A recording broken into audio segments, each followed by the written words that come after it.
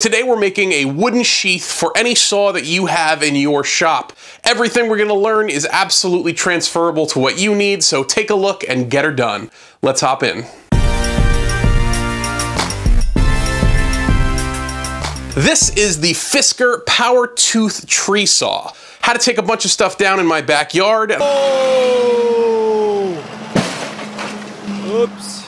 I'm absolutely in love with it. Has a perfect handle for the size of my hand, super sharp, cuts through trees like butter, comes with a lifetime warranty, but what it doesn't come with is a sheath, and I've already cut myself on it twice. We're going to be doing a layered sheath, so there's actually 3 layers of 3/16 inch thick wood that we're going to be using, which gives us enough clearance and not a lot of wiggle room, which is really nice to have a nice tight sheath. You're going to see me using Starbond thick and thin CA glue in this project, as well as Starbond Accelerator.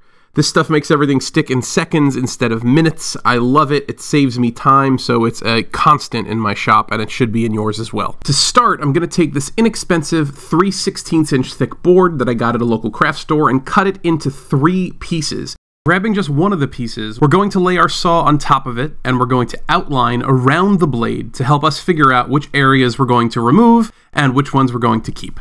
Now, you probably don't want to cut it out the way I'm cutting it out, and that's good, because the way I'm cutting it out, I'm comfortable with. If you're not, don't. If you want to cut it by hand, go ahead. You want to use a jigsaw, go. You want to use a laser, whoo, you have my blessing, please do it. It would be awesome.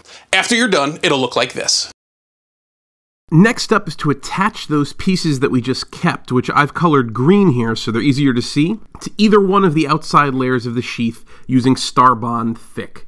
Make sure at this point your internal saw blade fit is nice and tight. If you have any major gaps, you might want to fill them with some pieces of wood like I did here, but remember, before you permanently attach them, make sure your saw still slides in and out of that sheath nice and smooth. Nice and smooth. So now that we're at this point, we're going to remove this and we're going to start taking off some of this outside. It's just too thick. We don't need it to be there, and we can make this much more streamlined by taking some of this mass out. Now that we've removed just a ton of the mass out of this thing, and it's much more streamlined, what we're going to do now is go back and reinforce all of these seams where the 2 pieces of wood come together. And we're going to do that using Starbond Thin.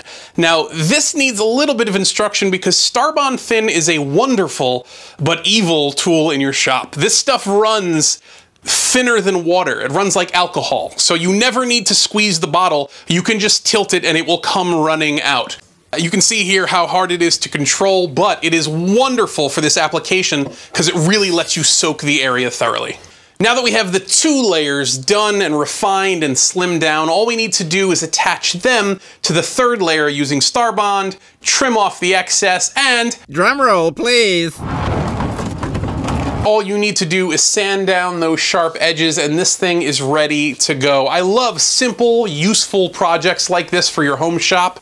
If you did too, please consider subscribing and checking out some of these other videos of projects I have going on. I'll see you guys next time. Be well.